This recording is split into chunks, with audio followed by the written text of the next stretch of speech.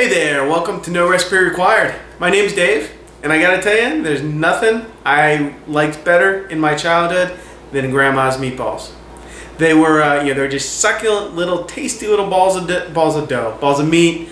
Unfortunately, the recipe was kind of lost, frankly, but I've got some cousins who have a version of it, and we've kind of pieced this and that and the other thing together, and I think I've come up with a version that certainly brings me back to those days. It's absolutely awesome. It's kind of like a Swedish meatball a little bit, and I'm going to show you how to make it. Let's go ahead and get started. Okay, for my grandmother's famous, delicious, wonderful meatballs, I'm going to saute some onions off. This is just a one onion, finely diced. I'm going to saute in some olive oil. I'm not looking to get any color. I just want to sweat them off. So I'm going to toss them, throw a little bit of salt in there to help them break down. And then once they're soft, I'm going to let them cool, and they're going to be added to our meat. Okay, let's go ahead and mix up our meatballs. I've got here half beef, half pork, about a pound of each, and this is probably going to make, I don't know, maybe 30 meatballs or so, 30, 40. Obviously, depending on how large you make them. I'm going to add, these are the onions that we sweated off and softened before. This is a package of onion soup mix that I just picked up at the grocery store. I'm going to add an egg. I'm going to add some breadcrumbs, and obviously I don't measure too carefully. This is probably half a cup of breadcrumbs. I'm going to get a good amount of salt and pepper in there. Probably going to come back with a little bit more pepper, salt, and then we're just going to mix this all up.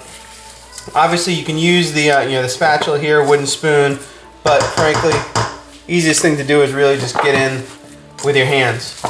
Once we get all this mixed up, I'm just going to go ahead and form a just a little bit of a taster meatball, and then cook it off before I make any of the other meatballs, and make sure I have the seasoning right. From there, I can add more salt, pepper, anything it needs, and then we'll come back. We'll make our meatballs. Okay, after we get all of our mix done, I did my little taster, and we're going to go ahead and form our meatballs. Now, these ones I just bake off in the oven with the sauce that we'll show you how to do. It's very simple. As opposed to some other meatball recipes I do, like Italian meatballs, where I like to saute them first. These just kind of bake off. And I'm not too concerned if they're touching a little bit, but you don't want to overcrowd the pan too much. So let me just finish rolling these out, and we'll show you how to do the sauce. Okay, for our meatballs, our sauce, if you want to call it a sauce, we'll call it a sauce, maybe a gravy, is actually nothing more than mushroom soup, cream of mushroom soup. And I've got a few cans here that I'm pulling out. I like to heat mine up before I pour it over the meatballs, and really that's the hardest thing to do, is heating it up. You see how thick it is. It's almost well, it's like lava, and it's really going to kind of bubble up on you. I'm just going to take one can, fill it up with water. This is probably 4 cans worth of soup. I'm going to do 1 can of water, add that in. I don't like to dilute it any more than that. Then once we're hot, we'll go ahead and pour this over our meatballs, stick our meatballs in the oven.